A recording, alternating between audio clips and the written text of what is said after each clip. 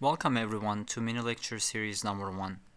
Today we are going to cover transit signal priority, also known as TSP. The goal of these mini series is to provide you some basic information as efficiently as possible. If I'm going too fast, you can always stop and play back. This will be a refresher for those who are knowledgeable about the subject. And perhaps you can learn something new on the way. If you are completely new to the subject, this will be a great introduction. So, here we go.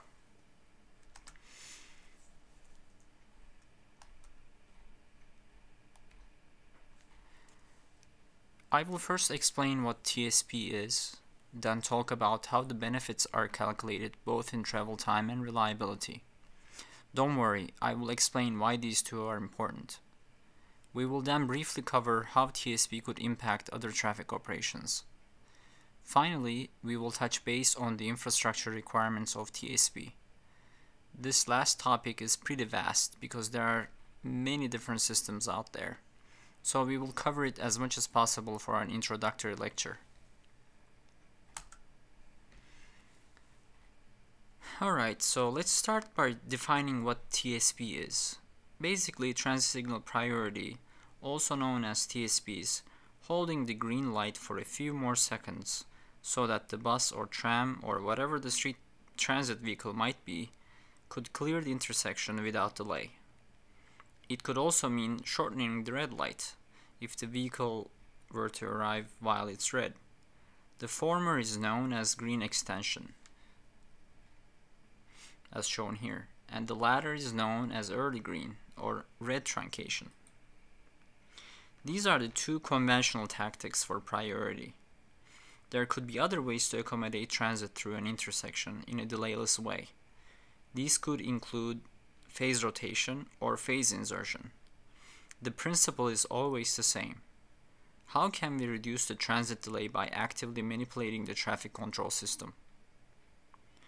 Providing priority transit vehicles will reduce their travel time. But what about an early vehicle? Do we want to speed up an early bus and make it even earlier? Not typically, so we would only like to give priority to late vehicles. However, this requires an additional level of complexity. Now the system needs to be smart to determine which vehicle gets priority. This criteria could also be based on how many people are on the vehicle or based on the direction.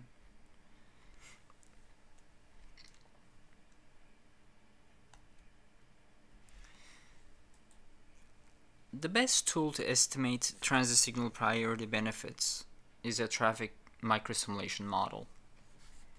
These models can use an actual signal controller through a hardware-in-the-loop system or emulate the signal control in a virtual environment. The advantage is to understand how the TSP parameters will work in real life and how the controller will respond to a call to see how it actually recovers from an interruption. Other advantages are the ability to observe interactions between intersections and how existing progression is impacted. Furthermore, reliability benefits can only be obtained using simulation.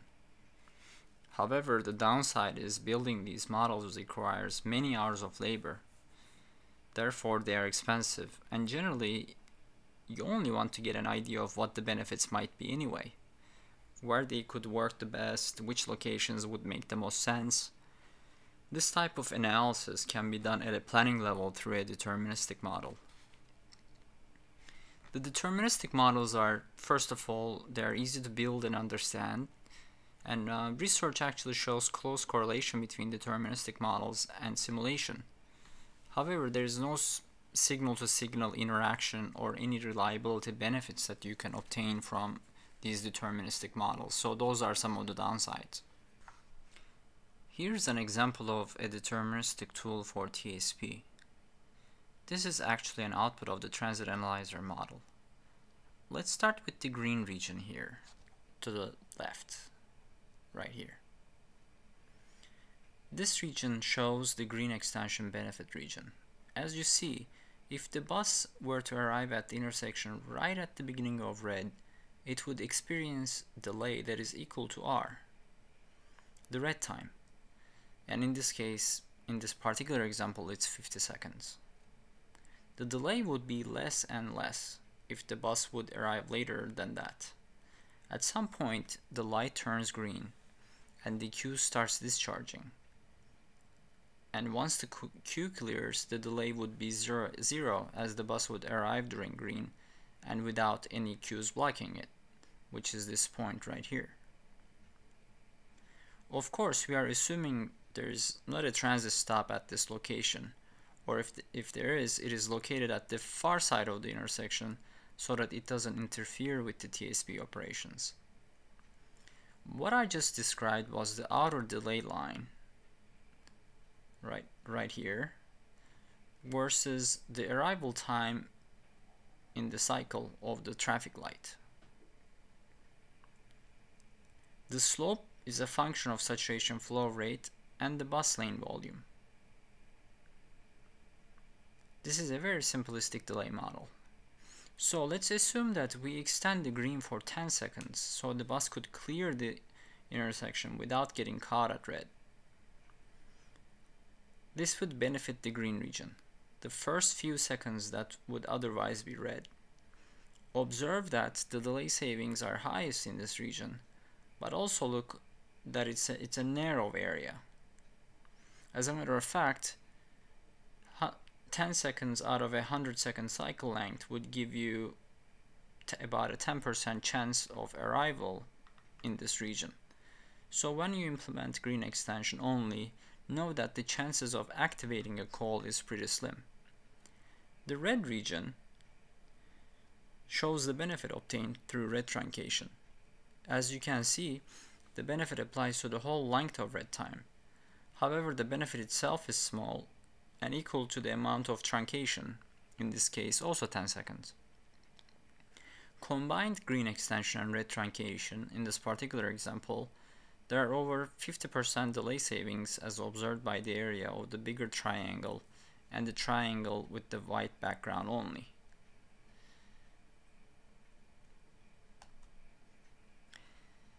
Here are two examples of green extension and red truncation applied separately. It's exactly the same as the prior example, what we just separated the two out. This shows the two regions and individual benefits that could be obtained from each. It is the same as the previous slide, but I thought it would be nice to see the regions separately to visualize the dynamics of green extension and its big savings but small probability versus red truncation and its small but consistent savings through the red period. This graphic shows how the actual simulation model results compare to the deterministic model results for an isolated intersection. As you can see, there's a fairly good fit between the two methods for various congestion levels and scenarios. Therefore, the deterministic models could be used as a planning level estimate instead of simulation models. As intersection gets more congested, the other parts of the HCM delay, highway capacity manual delay, becomes more pronounced, like the incremental delay, as you can see here in these areas. So the deterministic model slightly overestimates benefits compared to VSIM. However, the difference does not appear to cause any concern for a planning level analysis. So what can we expect to gain in terms of delay savings per intersection with typical tactics and parameters? With 10 seconds of extension only and 10 seconds of red truncation, and on the right more aggressive 15-second parameters. As expected, the more congested a bus approaches, and here is the bus V over C ratio on top, the higher the savings would be. The graphics show this clearly. Savings around 8 seconds is possible with 10 seconds of green extension only. When combined with red truncation, savings can be as high as 12 seconds. This is the range of expected benefits from TSP. It is not always possible to find 15 seconds of slack in a cycle, especially in a downtown environment. However, it is possible under certain situations. In that case, savings are even more, obviously. The important issue here is to implement TSP on a corridor basis where you have 30 to 50 signals or more. Therefore, the savings add up to make a big difference. So in terms of reliability, we talked about the average savings, delay savings at an intersection, but what are the reliability benefits of TSP? We mentioned that conditional priority, which means giving priority to late buses and withholding priority from early buses, can help with the on-time performance. In order to understand this, let's review the mechanics of bus operations. Here we have the scheduled run times with timestamps for each stop. Then you have the reality. These are the actual run times for the 8 o'clock bus and 8:06 bus. For whatever reason, the 8 a.m. bus runs faster than scheduled, as you can see here. And this actually means that it would leave passengers behind for the 8:06 bus, which then gets later and later because it is picking up what the prior bus did not. This will affect the subsequent bus, and likely it will run early because the late bus that was prior picked up all the passengers it was supposed to. In the end, you end up with a bell-shaped curve of bus run times, most of which are centered around the mean, but you also have some early buses and you also have some late buses. So let's look at this example here where we talk about the fleet size and how TSP could actually help with the savings at an actual bus basis. First of all, cycle time is equal to run time plus a little bit of a recovery time at the end to compensate for these late buses, as I mentioned earlier. And runtime is typically the average runtime, which is mu. Slack time is about 2 standard deviations of the all runtimes, so that about 95% of the buses can start on time for the next trip. And that's where the standard deviation comes into the picture. So in this particular example, you have 100 minutes from A to B and about 80 minutes from B to A. So the total cycle time is 100 plus 80 plus 30 minutes of slack time, which is, as we discussed earlier, which is about 2 standard deviations. So we have a total of 210 minutes. With a headway of 6 minutes, you end up getting 35 buses, and we are assuming no spares at this point. Please note that absolute TSP decreases the mu, the average time, but conditional TSP also decreases the sigma, the standard deviation. So say TSP decreases mu by 10 minutes and sigma by 10 minutes. So now my fleet size becomes 210 minus the reduction in mu minus 2 times the reduction in standard deviation. Now I end up getting 30 buses. So I saved literally 5 buses because I implemented transit signal priority. And these are actual dollars and operation cost savings. Here's an actual simulation-based results of reliability benefits with and without TSP and with different lateness levels. As seen, even with conditional priority, it is important to set up the optimal schedules or lateness because it makes a huge difference. The optimal schedule is somewhere between the runs with and without priority. So here, the example here is you have run times plus standard deviation without any priority. Here is the runtime and the standard deviation with absolute priority, meaning that you give priority to all buses, including the early ones. And the following are some conditional priority schemes with different levels of lateness built into the model. So you can actually see that there's an optimal point among these, and the standard deviation can get significantly low, and the means are not too bad away or too far away from absolute priority. So in this case, or the optimal schedule this research showed was, let's assume that you run to point B in 5 minutes without TSP, and with TSP you run to the same point in 4 minutes. The optimal schedule should be set to running 4.5 minutes to B. So any bus that runs slower than 4.5 minutes will get priority. This gives the best push-pull control, but it requires you to know run times with and without absolute priority. This is where you can use some planning level TSP benefit estimates to develop your schedules. Okay, we talked about the benefits of TSP. Let's review the traffic impacts. For the main line, the key is getting back to coordination if TSP somehow disrupts this. Other than that, green extension or red truncation help the vehicles as well as transit. Side street, however, gets affected. Let's review this example as to how to estimate traffic impacts of TSP. So as we first look at the bus headway, let's assume that it's 10 minutes.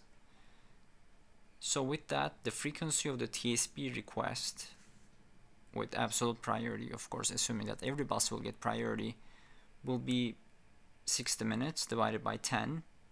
So there will be 6 TSP calls in one direction per hour. With a signal cycle length of 100 seconds, we have 36 cycles in an hour. So that would give us 30 cycles of regular delay and 6 cycles of TSP delay. So let's say that we take this synchro delay without TSP at the intersection is 42 seconds. Then we adjust the synchro splits to mimic TSP, which is basically let's say we extend the bus phase by about 10 seconds. And then we obtain a new synchro delay, and let's say that shows us 50 seconds. What we end up doing is a weighted average delay of 42 seconds of regular cycle length and a 50 seconds of increased delay for 6 cycles of TSP divided by 36, so we get about 43.3 seconds.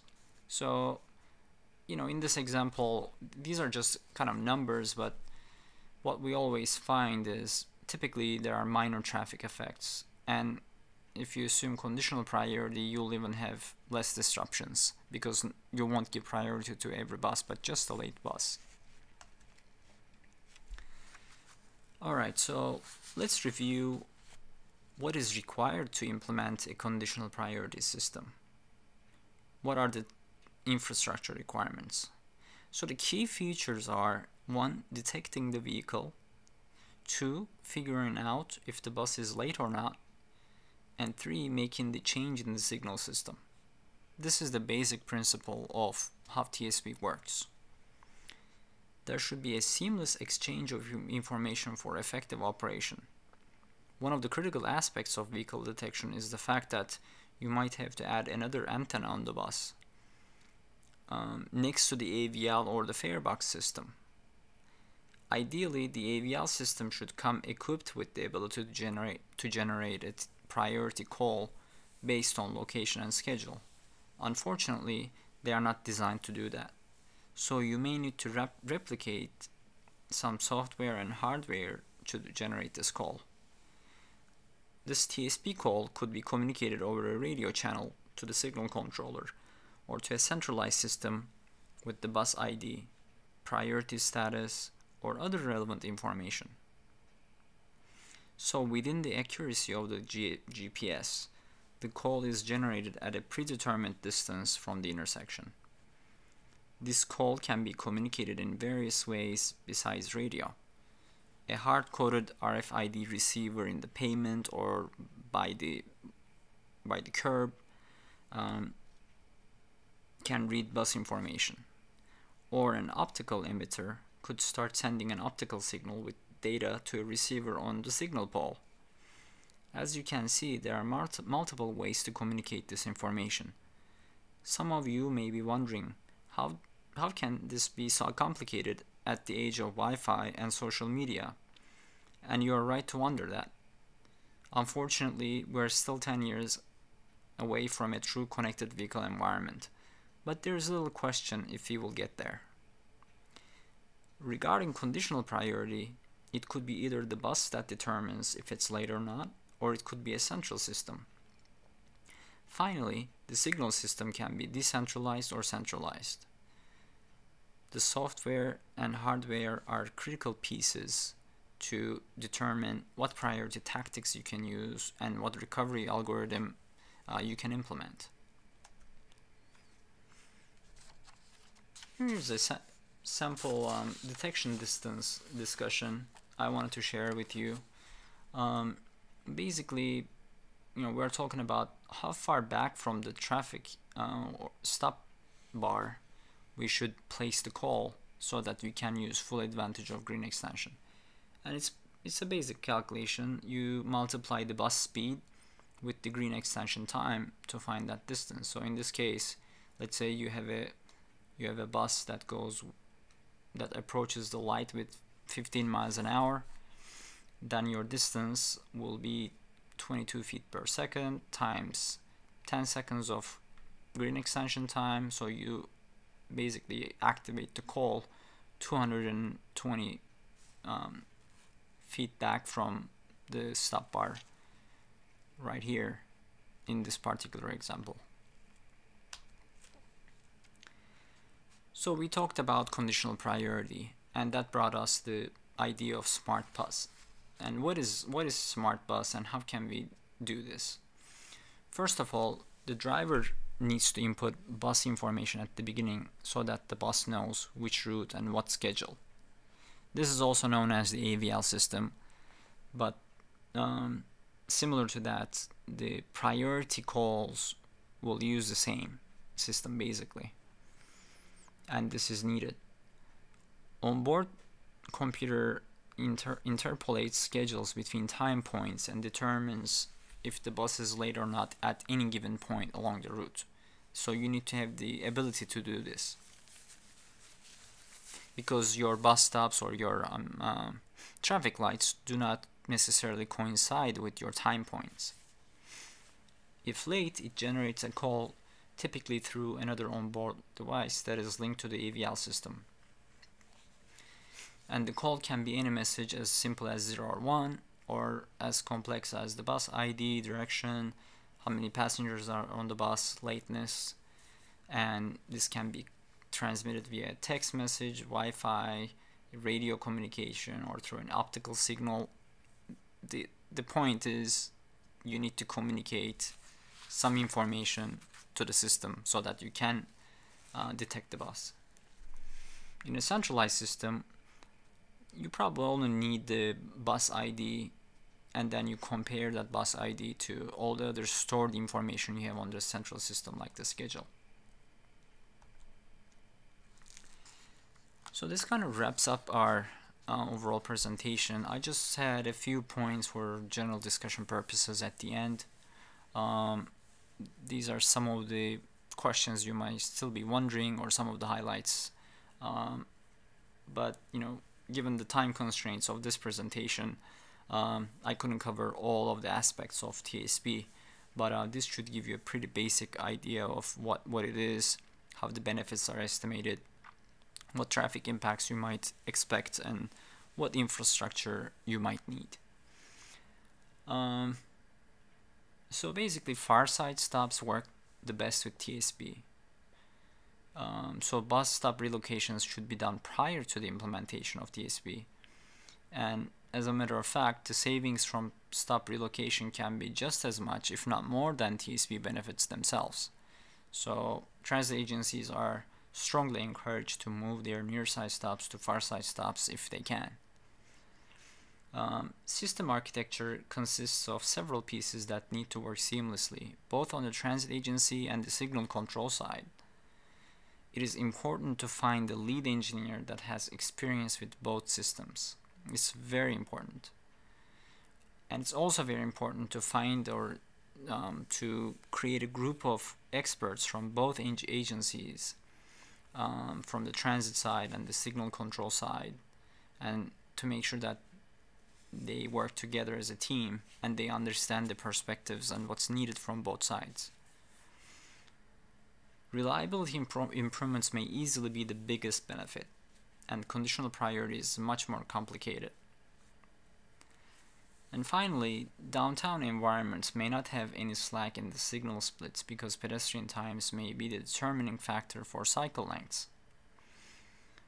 In case of a slack, pedestrian times should have a minimum walk plus some variable walk and the flashing don't walk components, where you can actually take that variable walk piece and use as the slack time that you either steal to extend or truncate, extend the green or truncate the red time. And as I mentioned earlier, you might have to change the cycle lengths overall to add this additional slack if there isn't any. And that's not necessarily the best thing to do, because those additional seconds of the cycle length may not be an optimal scheme for the whole system. So you need to do some analysis prior to any implementation. Thank you very much for listening to my presentation. You can contact me at transitanalyzer01@gmail.com. You can also check out the software at transitanalyzer.weebly.com. If you have any questions or comments, please use the comment boxes below. I would really appreciate seeing what your thoughts are, and if you have any questions, I'll try to answer them myself. And thanks again for your attention. All right. Bye.